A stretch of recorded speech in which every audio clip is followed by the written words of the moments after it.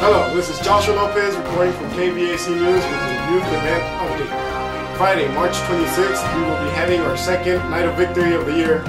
Location will be at Leo's house. Time will be at 7:30. Sharp. Leo will provide the food, so make sure you bring the snacks. This just in. Thursday, April 29th, Bellflower will be having a local youth service. Service will start at 7:30.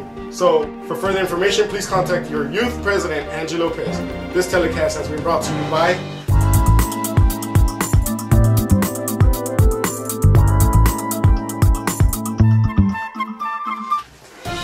Thank you for choosing KBAC. This is Joshua Lopez. Let go, let God.